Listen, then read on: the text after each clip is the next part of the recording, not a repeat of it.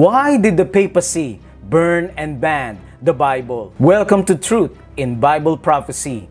Happy New Year, dear friends. Thank you for continuously supporting our media ministry. Kindly subscribe and share this video to all. Stay tuned.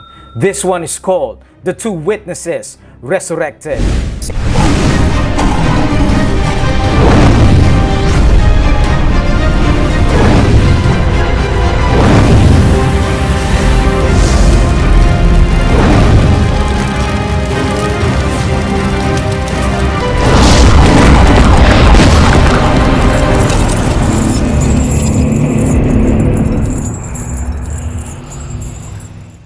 The suppression of the scriptures during the period of papal supremacy was foretold by the prophets, and the revelator points also to the terrible results that were to accrue, especially to France, from the domination of the man of sin, the papacy.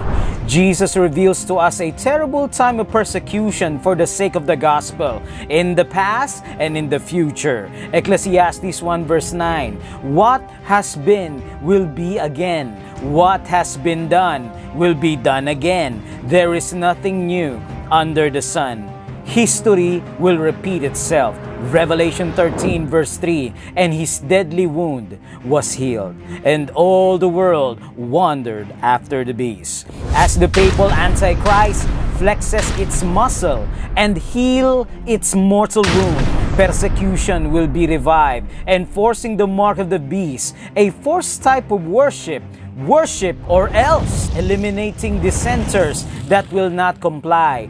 To John, the exile on lonely Patmos was given of the 1,260 years during which the papal power was permitted to trample upon God's word and oppress his people. Revelation 11 verse 3, "And I will give power to my witnesses, and they will prophesy 1,260 days, clothed in sackcloth." Who are the two witnesses? What really happened during the 1,260 years dark ages? Revelation 11 verse 4, "These are the two olive trees and the two candlesticks standing before the God of the earth. These have power to shut heaven, that it rain not in the days of their prophecy, and have power over waters to turn them to blood, and to smite the earth with all plagues as often as they will." For us to determine who are the two witnesses, we have to go to the Old Testament, Zechariah 4 verse 2 to 6.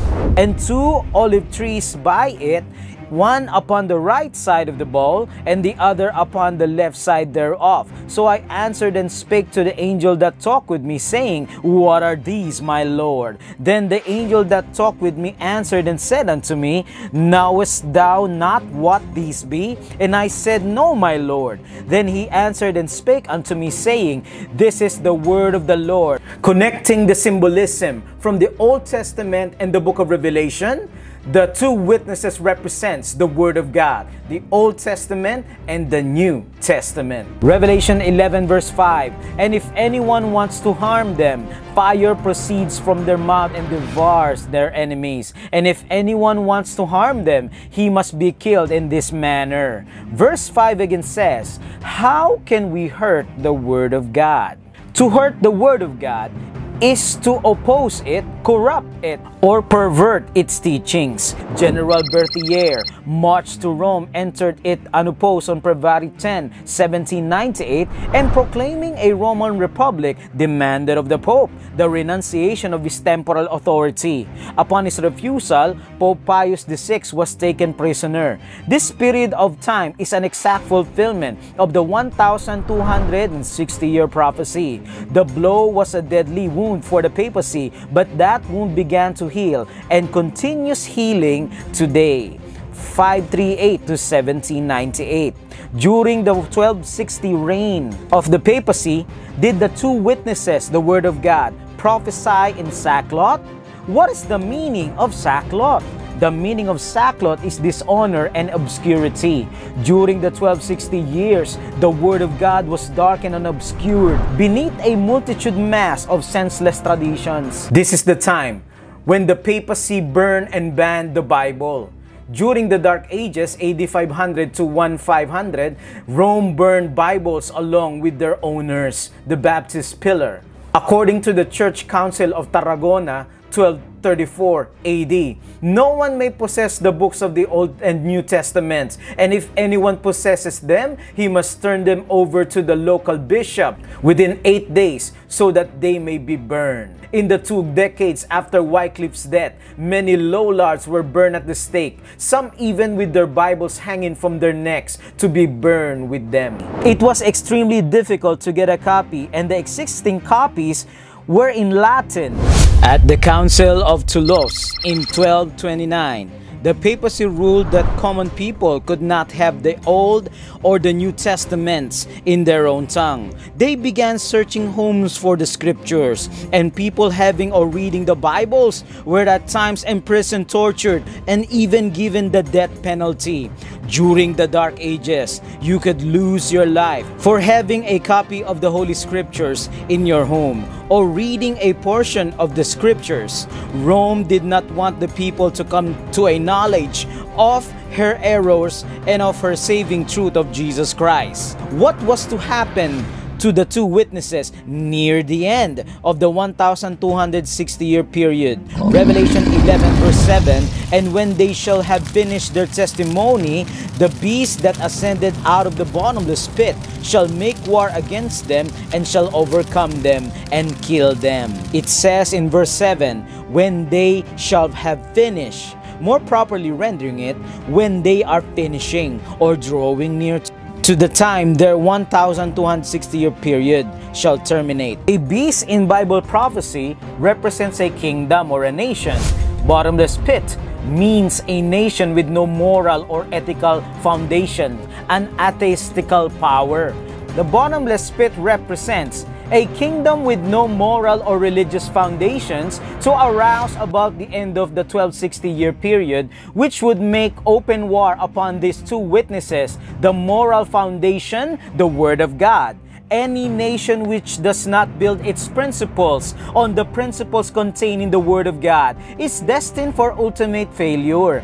Did a kingdom appear in the late 18th century to make open a vowed war on the Bible? Yes, the nation of France. We are going to look at the history of a nation that rejected God and His Word and placed humanity at the foundation of society. But did France make war on the Bible? She did. And in 1793, a decree passed the French Assembly forbidding the Bible, and under that decree, the Bibles were gathered and burned. Every possible mark of contempt was heaped upon them, and all the instructions of the Bible were abolished. The weekly rest was blotted out, and every 10th day substituted for mirth and profanity. Today, it is regaining the power it lost after the French Revolution. The beast from the bottomless pit was atheistic France that made war on the Bible and utterly destroyed it in the French Revolution. Let us now examine a few facts about the French Revolution. The two witnesses killed. Revelation 11 verse 8, and their dead bodies will lie in the streets of the great city, which spiritually is called Sodom and Egypt, where also our Lord was crucified. Why would their dead bodies lie in the street of the great city? It has to be symbolic because the chapter is already symbolic, and it says spiritually is called Sodom and Egypt. This would no doubt symbolically represent France. The Word of God would lay dead in her streets for the period specified by the prophecy. Why is it called in a spiritual sense Sodom and Egypt? Since this is taken in a figurative sense, we must ask ourselves, what Sodom and Egypt were known for? What was Egypt most notorious for? Rebellion against the God of heaven, stubbornness, and open infidelity. Exodus 5 verse 2, and Pharaoh said, who is the Lord that I should obey His voice to let Israel go? I know not the Lord, neither will I let Israel go. Who is the Lord? This is atheism in its highest sense. No other nation so boldly denied the existence of God and resisted His commands as Egypt. Thus, Egypt in the Bible is a symbol of atheism. The people had learned the lessons of cruelty that Rome had taught so well, and they now employ those lessons against the Catholic Church.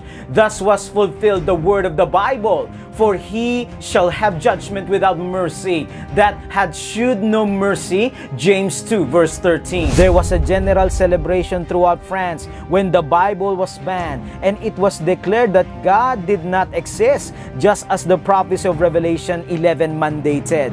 The French Revolution was the sure result of the oppression of Catholicism.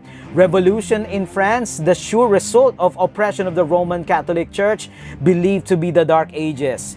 You can see why a rebellion was inevitable with that kind of teaching like the Catholic Church. Atheism of French Revolution is the natural fruit of the tyrannical rule of the Roman Catholic papacy. Had the people of France known the freedom of the gospel instead of the tyranny of the papacy, the French Revolution would probably never have happened. When Satan could no longer deceive man in one way, which is Romanism, he led them to even greater deception, total rejection of God and His Word. Romanism, atheism in disguise. The papacy hides its hatred to the Bible and changes the Ten Commandments of God, while godless France, atheism, reveals its true colors. The two witnesses resurrected.